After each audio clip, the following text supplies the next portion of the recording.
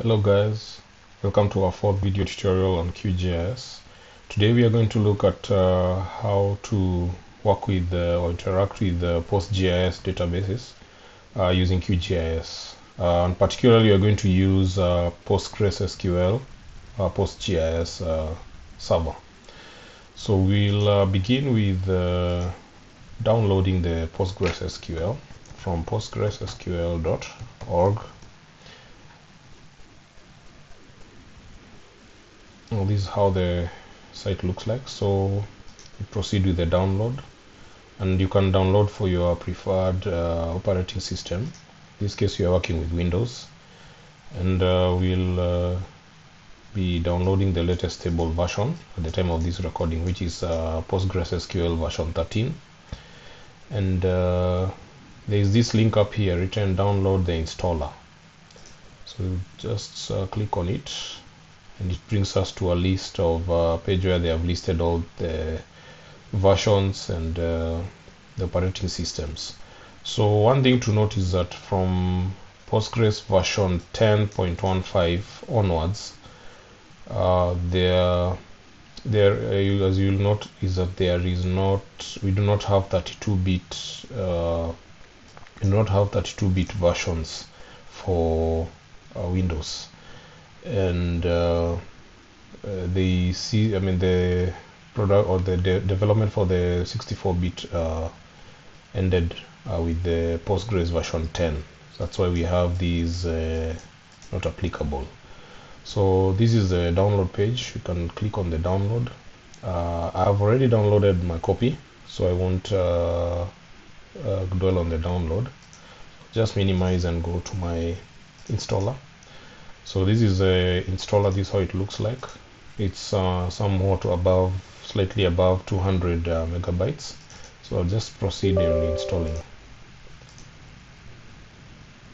So it will launch a wizard for installing the database server.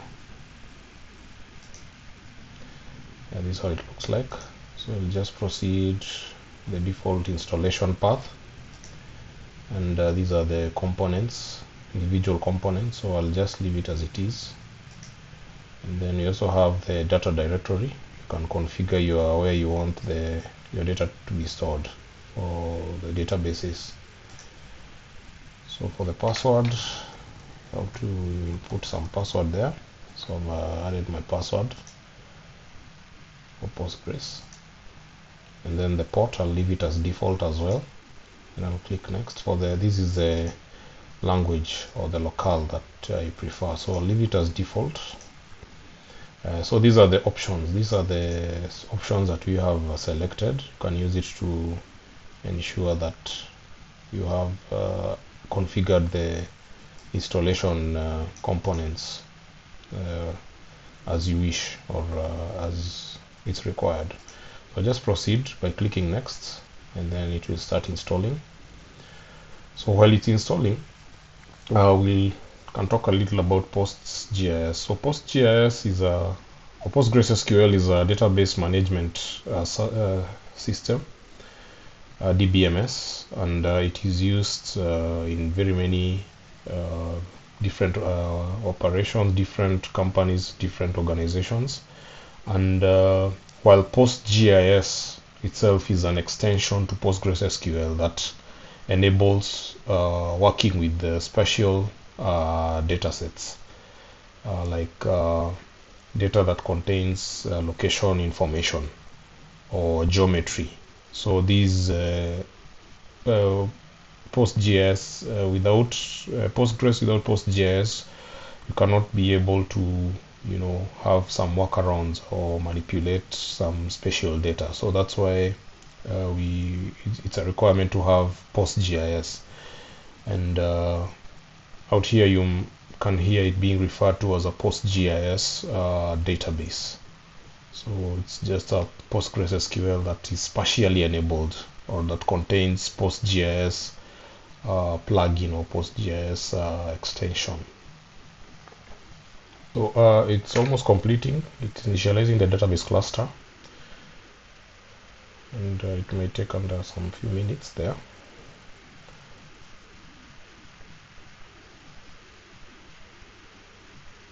starting the database server.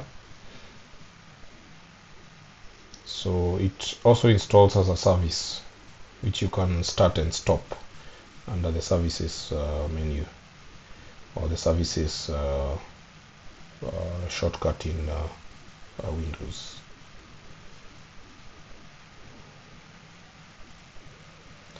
Yeah, so it has completed installing PostgreSQL.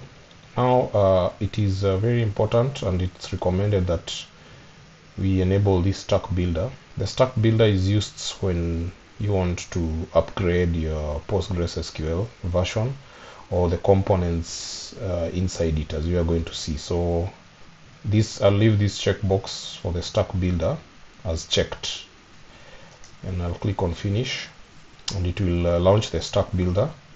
And I'll use this stack builder to install PostGIS component. So I'll just click on the server, whereby if you're using a remote server, you can also use a remote server, but I'm currently using the local PostgreSQL server, database server inside my computer. So I'll select the second option, which is PostgreSQL on port 5432. And also, if you're using a proxy, you might need to set up some the proxy configuration. So I'll click next, and it will do some. It will bring this window that contains a list of items. So we are interested with spatial extension for PostGIS. So I'll go with this first option here. And when I click on it, you will realize that there are some things that have been shown here that come shipped with the PostGIS, which includes the GDAL that we had mentioned in a previous video, the Geospatial Data Abstraction Library, and the GEOS library, among others, OSM to PGSQL, and the Foreign Data Wrapper extension for migration between different from other databases. So this is, I will check this. If you want to install other components, you can also select, but we are just going to work with PostGIS for now. And then you click next, and you can also set where you want it to download. So I'll change my directory to my desktop, and yeah, I will select the folder. Yeah. Then once I click next, it will start downloading the PostGIS bundle.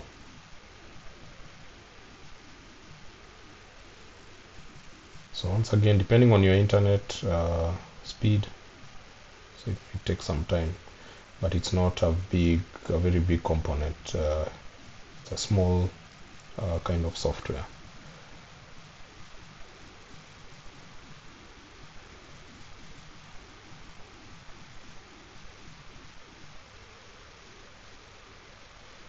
So there should be a progress bar that will display, showing the progress of the download.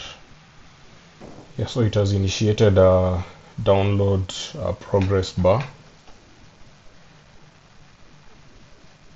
and as you can see from the details is that it's about 33 or 34 megabytes.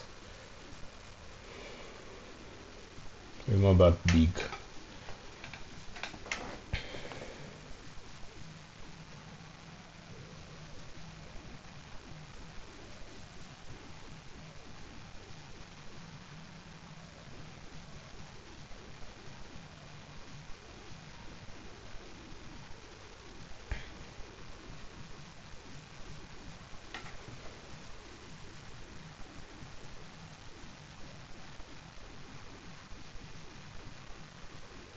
So once it's complete, the progress bar disappears, and then we will continue next. If you want to skip the installation, you can check on that checkbox, but we will proceed with the installation by clicking next.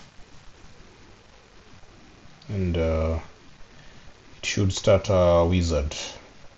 This is how the wizard looks like. You have the license. It's highly recommended that you read the GNU public license. And after you agree, you can now install. If you wish to create a spatial database, sample spatial database, you can create. but we are not going to create it for now. We're just going to install the PostGIS. So this is the path to our database, the PostgreSQL database installation location. So we'll just proceed next and we start the installation.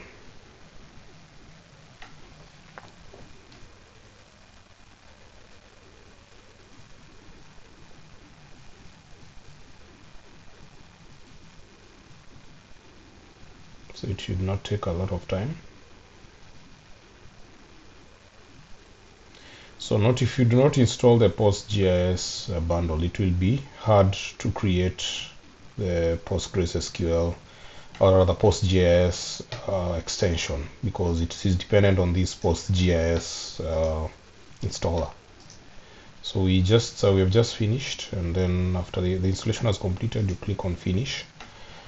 Now we are going to proceed with the creating of a spatial database, and there are two ways. One way is that you can use a pgadmin graphical user interface, which is what we are going to use now, and you can also use the command line as well.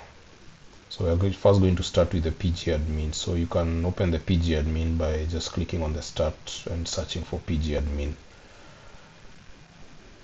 and it starts the pgadmin server.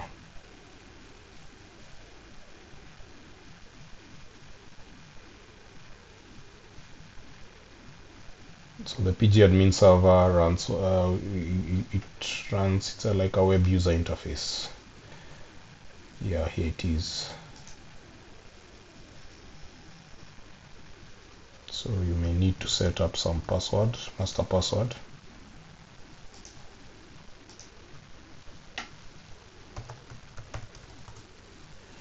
Okay. And then, yeah, it has opened the database. So this is a user interface, the UI for the database. As you can see, we have a number of some graphs here on the right, and we have the list of a tree kind of model of our database, whereby we have the server, the server name, and the database. Currently, we only have only one database, which is the database for the super user, who is Postgres. So we are going to create our spatial database. So we'll just create normally by clicking on create and then database. And then we can call it GIS DB underscore DB, and then we save.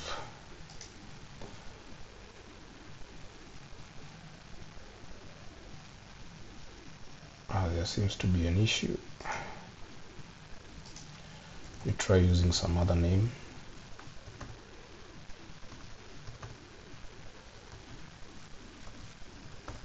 Geo underscore DB. Try and save it. So there it is. We have our database. So this is just a simple container that will be storing our data.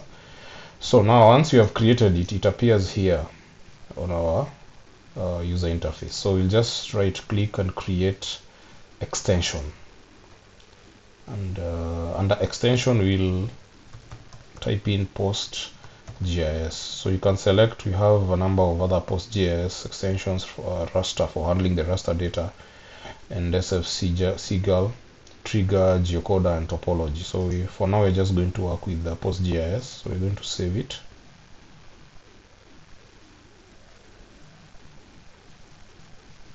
And once we click save, you'll realize that there are some things, some tables under schema public.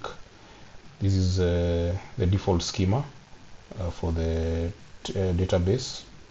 So we have under the tables, you'll realize that we have a table containing the spatial reference systems that has also been created. And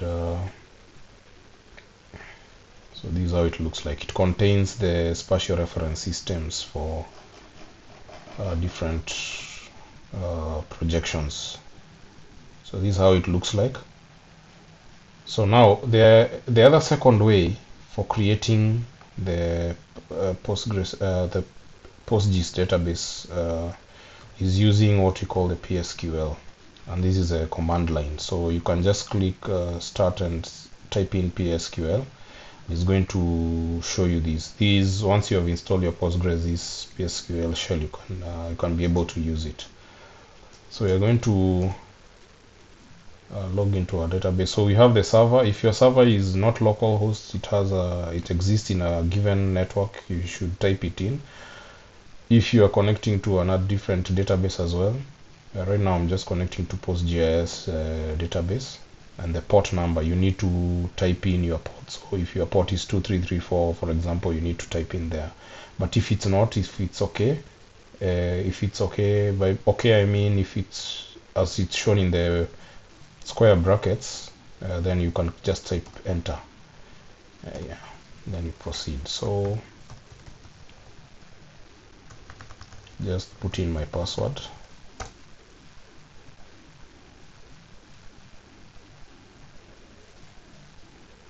And it's connecting, so it has connected. So this is the command line for Postgres, whereby you can click in or you can type in your PostgreSQL commands. You can put in SQL commands. So right now what you're going to do, you're going to create another database. So we'll use create the SQL language, which is create database. Can call it GeoDB1.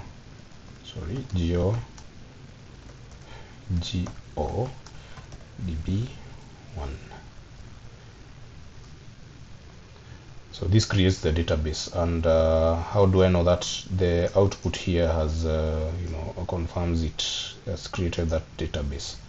I can also list my databases by using /l. So you realize this is a database that we had created, and this is a second database that we have just created right now. So we are going to connect to GeoDB1 that we have created. You click enter, and it confirms that you are now connected to the database GeoDB1 as Postgres. So inside it, we are going to key in create extension PostGIS, and we add a semicolon, and it has created that extension. So to confirm these, we can refresh. Let's refresh these a bit and we see.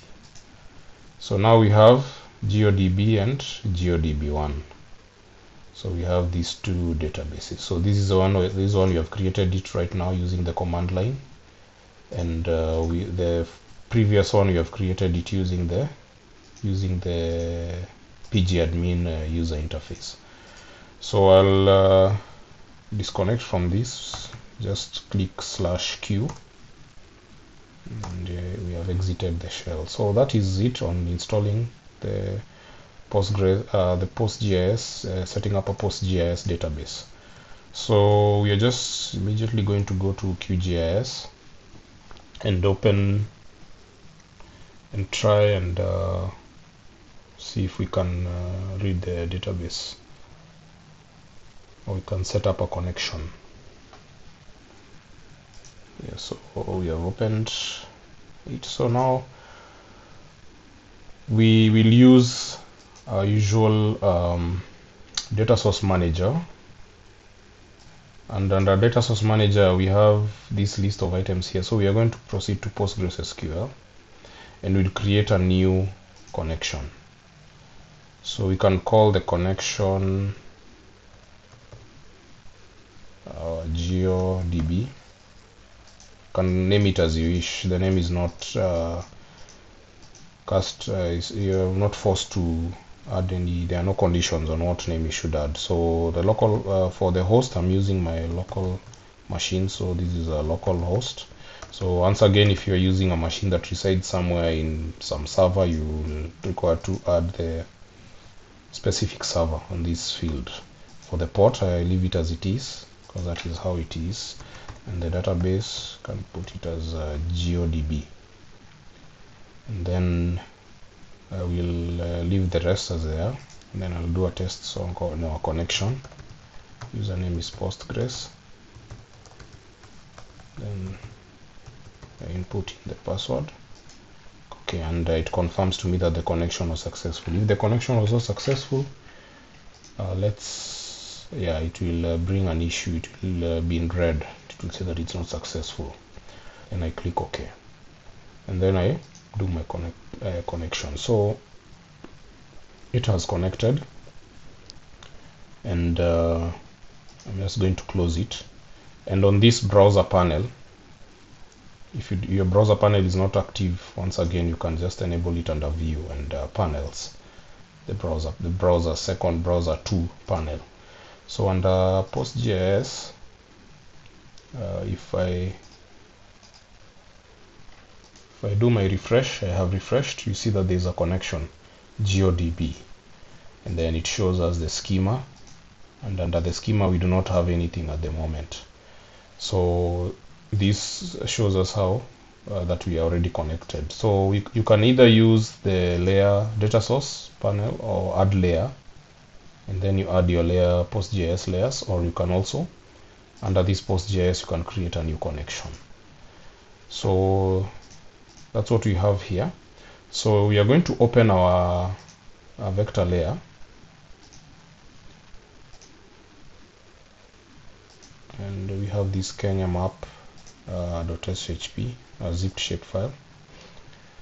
So this is how it looks. It's a map of Kenya, and containing its wards at the administrative level, lowest administrative level. So this, we want to add or to import this layer into the PostGIS database, and we will do this by using, there's a menu on the menu bar up here written database. We'll open the DB manager, and we can use this DB manager to import and export. It comes inbuilt with QGIS, so you can just check if we have our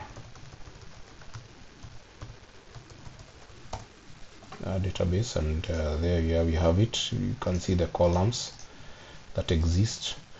So normally what QGIS does is that it creates a table. Once we click the import, you can just import your layer and it will create the table, but you have the liberty also to decide how to name our table. So I just called it Kenya admin, and you can choose if you want our primary key to be called ID or something else, the field that is. And then we have this geometry column, which will be called the geom by default, and then we have the source spatial reference ID and the target. So this is also something that you might also consider when you're importing, but so far these are the default options. And then it's very important to create special index, especially for large data sets, because it helps in accessing these data sets faster. It increases that, it improves the concurrency when you're trying to read the spatial data. So we'll click OK, and then it is importing to the database, and if it's import successful, it will tell us import was successful. And if we click on our public schema, we'll see that we have a new member, Kenya_admin. So this is the data that we have just imported into our spatial database. And when I have double clicked on it, it has loaded it inside the QGIS canvas. So within the DB manager, to expand it, we have the tables. You can see that you can read the tables just like you can read them inside the database client or the server. And then you also have a preview. So this is the preview of our data. You can zoom in, and zoom out. And then for the tables, you can go through them and we also have information here. So we have the details, which is a table, the owner of the table, pages, rows, privileges, and all that. So we have just imported this data in our database. So I'll just close the DB manager, and I'm also going to remove the other layer. So let's go through the properties of this layer that we have just imported. So you see that we have the name, and then we have the details here, the DB type, table, and then we also have the storage type, which is a Postgres database with a PostGIS extension, and we have all those details. So at least this is something that I wanted us to note. Likewise, I can export this layer to the or rather I can export this layer into a shapefile or into some file in the file system. So we have this layer, so or this table, sorry, we can export it to a geo package, for example. So let's export it to a geo package. Set our desktop vector, we can call it Kenya admin, and we can also set up the source and the target, but by default they use WGS 84 or 4326 projection, and then we can also leave the rest as default. So we'll just click OK, and it has already exported. So we can remove this layer and try and add that geopackage layer that we have just created. So we'll open it here, and we click add, and when we click add, you'll see that we have the word administrative boundaries, and then so this is a geopackage that we have just exported from our PostGIS database.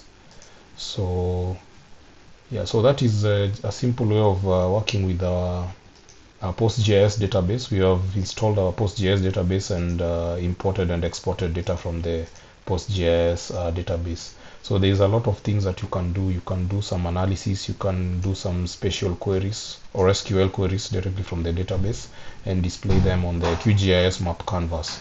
So that said,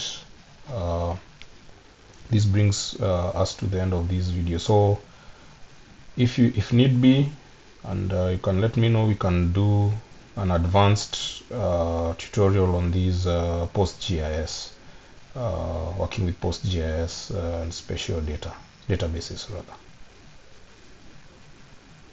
So we'll see you next time. Thank you.